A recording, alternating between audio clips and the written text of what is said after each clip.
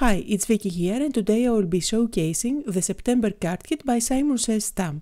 So before I go on with the cards, first of all let's take a quick look on what's inside the card kit. Of course you can find your lollipop, and then there is this stencil, the plastic knife, as well as gesso, which is very useful for many techniques, and I will be showcasing a couple of them today. There is also this bag full of acetate cards. These are mainly used for Project Life, where you put them as filler cards inside those pockets. But I am going to show you how amazing those are for creating shaker cards. As always, the kit includes a number of 6x6 pattern papers, and this month they are really colorful and playful, and as you can see they are double-sided. I am quickly browsing through them so you can take a look. And as always, there is a clear stamp set. This is birthday themed with balloons, little hearts and bits and pieces. And finally there is cardstock in different colors that match perfectly your pattern paper. So today I am going to create 3 different cards so I can give you ideas and inspiration on how you can use the kit. First of all, I am going to use this pattern paper which was in the kit, and I am going to cut out a rectangle. Now you can always use your paper trimmer to cut it out, but I decided to use this stitched die because it gives a nice finish, since it has a nice stitching all around this panel. And since today I am going to create 3 different cards, I am going for quick and easy cards. So first of all I will be using the bigger balloon with the outline, and I am going to use black ink, and I am looking for a pattern paper that I can use for my balloon. So I decided to go with this pattern paper, and I am going to stamp the balloon over the area that says love, and it has that cute little heart. I am going to use my scissors to cut out the balloon, and I am going to repeat the process with a smaller balloon on another area. And while I'm doing that, just to let you know that there is a giveaway on my blog, so if you want a chance to win this September card kit by SimonSaysStamp, make sure to visit my blog, read there all the instructions to enter your details on the giveaway. If you are watching on YouTube, then you can find a link directly to that post just below in the details area. After cutting out both my balloons, I am going to stamp the sentiment, and in the stamp set there is a sentiment that says "Let's celebrate", so I have decided to go with that, which I am going to white emboss on the very top of my panel. Now the top of the panel is quite darker than the bottom, so I can use white embossing powder. I am stamping with my Versamark ink, which is just a sticky ink, and I am applying my white embossing powder, which I am now going to heat set with my heat gun. Now that I have the sentiment in place, I can decide where the balloons are going to go, and I am going to make a tiny little mark with my pencil so I know where I can stamp my strings.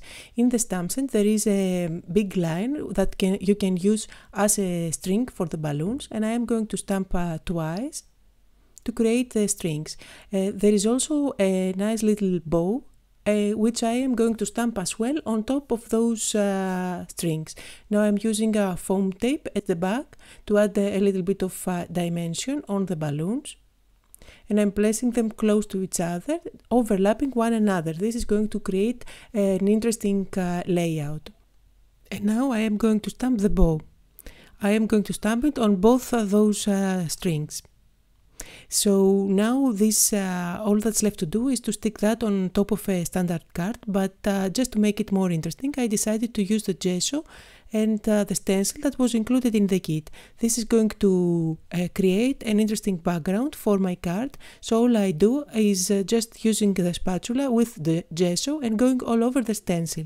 I mainly focus on the edges, since you won't be able to see the center of the card base.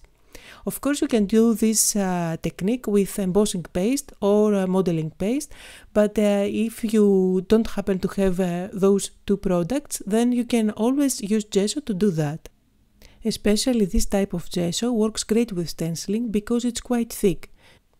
While other types of gesso that are quite liquid, like the Faber-Castell one for example, it wouldn't work since it's very liquid and it will go under the stencil. So you can see what a nice white on white embossed effect I have.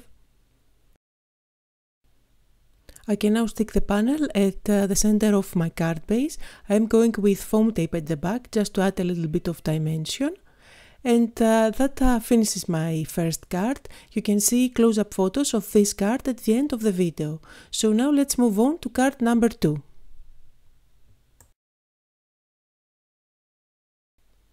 The kit comes with those beautiful acetate cards that are 4x3, and I just cannot resist using some of them to create some shaker cards. So I'm going to show you 2 easy ways to use them. First of all, I'm going with this blue one, and I decided to create a frame out of this pattern paper from the kit. So I'm using 2 of those stitched dies, one inside the other, which are going to cut out a frame with my die cutting machine. Those dies are by SimonSaysStamp, and they are the stitched rectangle dies. So I have cut out the frame now, and you can see how nice and colorful it is. And again, in case you don't have those rectangle dies, you can always use your craft knife or your paper trimmer to create your frame. So I am adding some tape adhesive at the back of my frame, and I'm going to stick the acetate.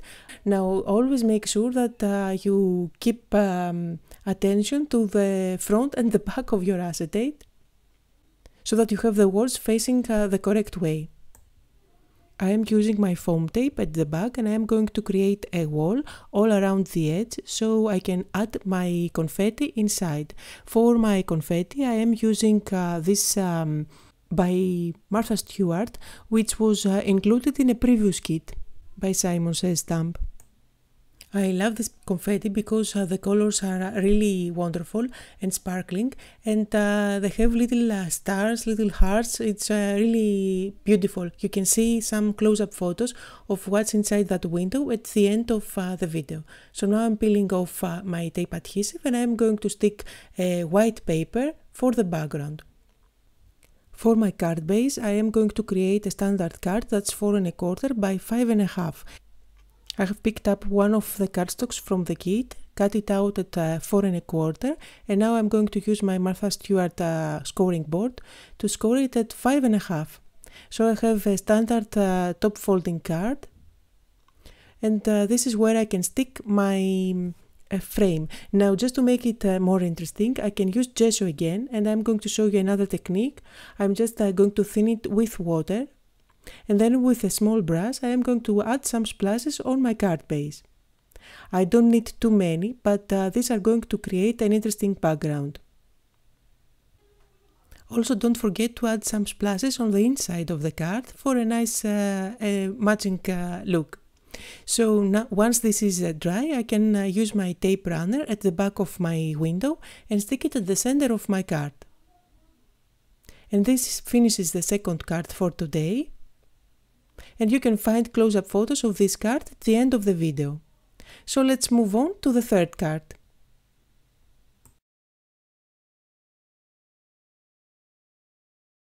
For my third card, I'm going to use this beautiful acetate and create another shaker card. This time I have created the frame out of white cardstock, just like I did with those dies for the second card. And I'm going to stick it at the back. So I have my window ready, and I can go ahead and do the frame all around with foam tape.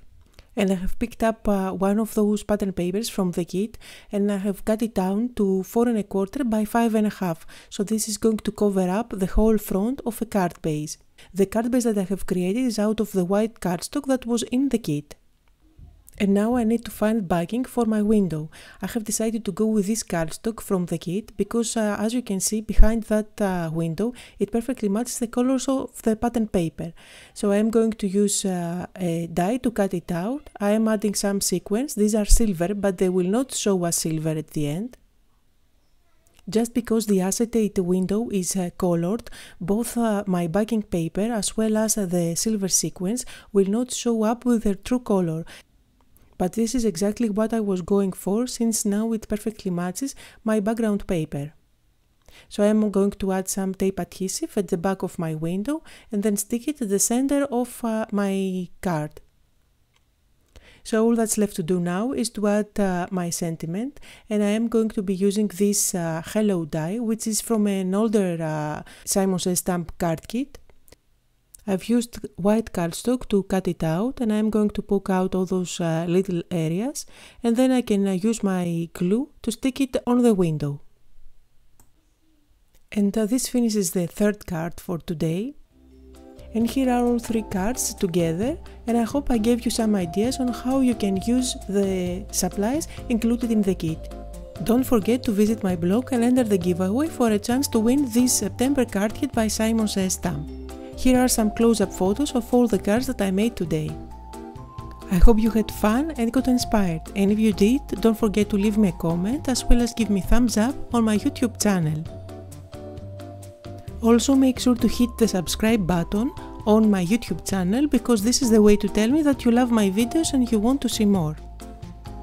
For more inspiration, you can click any of the videos on screen right now, or if you're watching from a mobile device, then you can find links to those videos just below in the details area, or you can click the info card that just popped on your screen. Thank you all for watching.